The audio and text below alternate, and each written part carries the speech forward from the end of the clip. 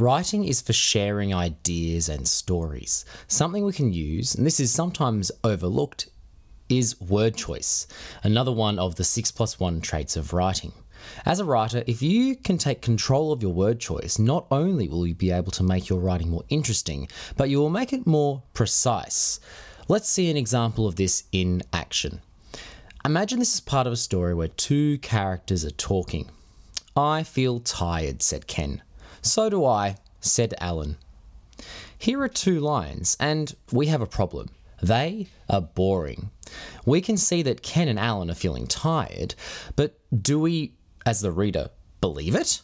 Do we really feel that they are tired? Well, not really. Let's change a few words to see if it improved. "I feel run down," said Ken.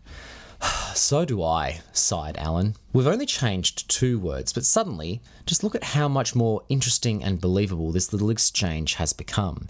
Now imagine if we think about the precision of our word choice throughout our writing. I encourage you to take risks with your word choice. Don't worry about spelling everything correctly or using words for the first time. We can fix errors when we are editing. Use adjectives to tell us more about nouns. Tell us more about the people, places, things, or feelings. Use adverbs to tell us about how an action was taken. Use precise verbs and nouns depending on the meaning. And use more interesting language when you can. Mix it up. If you notice you've gone into lots of this... Mix it up. Mix it up. If you've noticed you've got lots of the same word popping up, brainstorm some synonyms, words which mean the same or similar things. This will make your writing more enjoyable. And remember, revising is an opportunity to enhance your word choice. Ask yourself, could I use a better word here?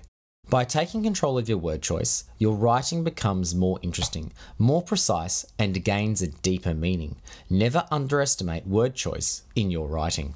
Traits of writing 6+1, it's what good writers